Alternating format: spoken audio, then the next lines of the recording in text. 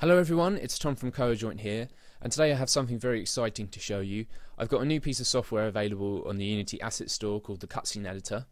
Now, what differentiates this cutscene editor from other cutscene editors is the usability and the power. So, in terms of usability, it's extremely simple to use. Once you've seen the software, you will know how to use it. So once you've seen this video, you will be able to go straight away and use it to make very good cutscenes. Now, the power comes from the fact that I've taken a very programmatic approach, which is quite different from other cutscene editors, which sort of try to follow a sort of a movie cutscene editor sort of workflow. This uses our knowledge of Unity already to make these powerful cutscenes. So you basically program cameras by putting scripts on them, and then you can stack those cameras up in the cutscene editor to make your cutscenes. It really is as simple as that. Now, what I think is the most powerful feature of the cutscene editor is the transition system. So there are three ways of making different cameras transition from each other. The first way is with a simple timer countdown.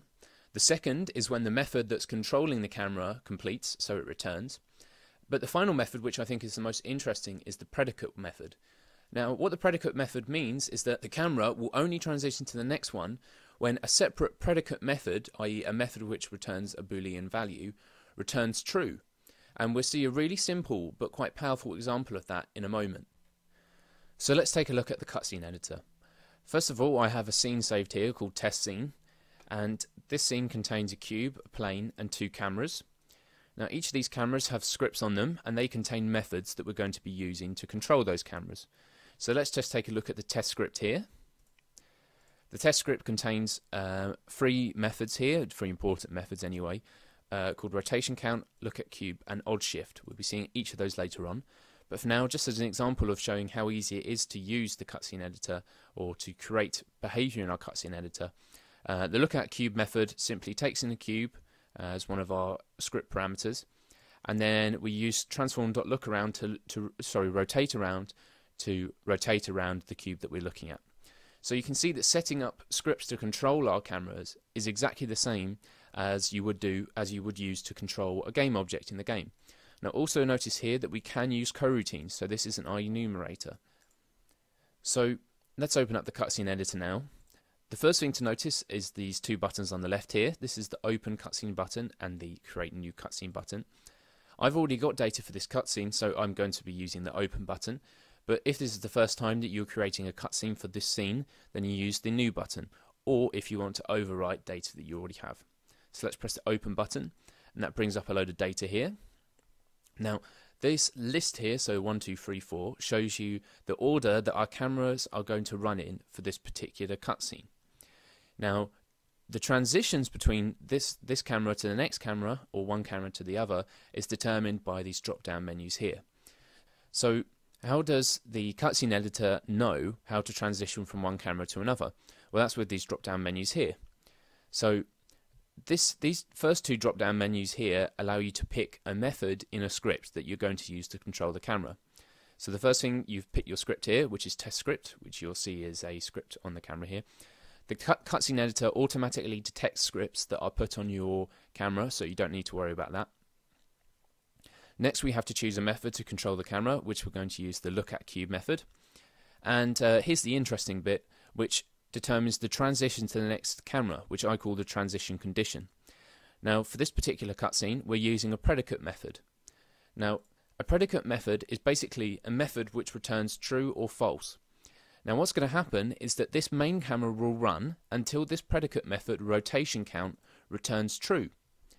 Now, the cutscene editor will automatically detect the predicates that are written on your written into your test script, or your script that you're using to control your camera. So here's the rotation count here, and as its name suggests, this method simply counts how many times the camera has done a rotation around our cube, and it returns true when the rotation count is 2. So this is another really powerful feature of the cutscene editor. I can preview the motion of this camera independently from any other camera in the scene. So if I press this button here, you'll see that the cutscene editor is controlling the camera rotating around the cube there. And this will run twice, so it will do 2 full rotations and then it will stop. So the preview will be complete.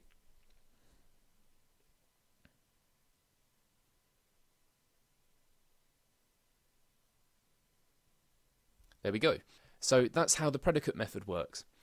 You can just determine a method that says, okay, when this method returns true, that's when I want to transition to the next camera. And that's a very powerful feature, I think. So more simply, on the main camera again, we're using the lookAtCube method, but instead of using a predicate to determine when it returns, we're just going to count down 5 seconds. So let's press it now and we'll see that in action. So we're previewing the motion. 1, 2, 3, 4, 5. And there you go. Simple as that. And as a last example, let's look at the secondary camera using this odd shift function, and it's going to return or transition to the next camera when this odd shift method completes. So odd shift, as you see here, is a coroutine. So what's going to happen is it actually shifts from one position to the other and then stays there for 3 seconds using these yield return statements here. Let's preview that motion now. So it's on one side. 3 seconds later it jumps to the other side and then it completes. And that's really all there is to using the cutscene editor. You have predicates, you have countdowns, and you have method completes.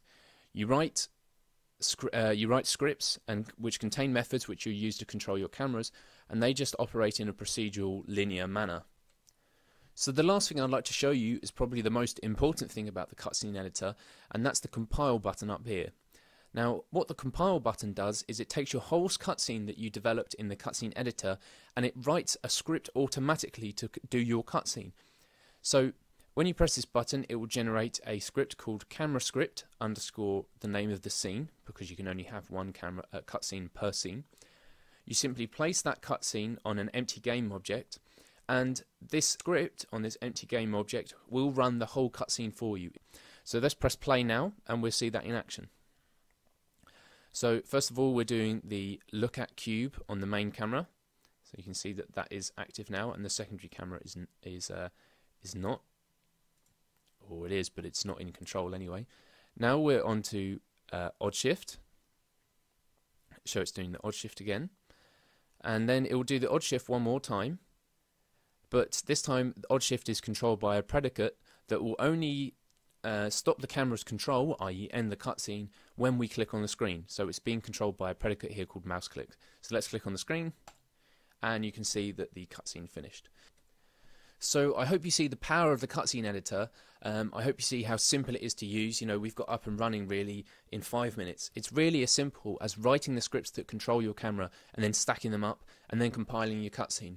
Very simple, very easy to edit, much harder to do if you were just trying to do this via your own script and sort of editing your own features.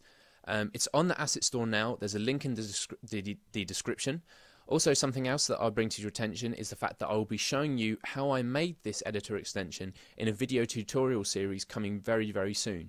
It won't be exactly the same as this. It won't have the predicate feature. So if you want the predicate feature, I'm afraid you have to buy the cutscene editor.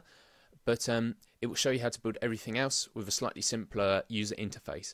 So I hope you look forward to that. Please like, subscribe, share these videos, get the word out about coAdjoint and our other products, and thank you very much.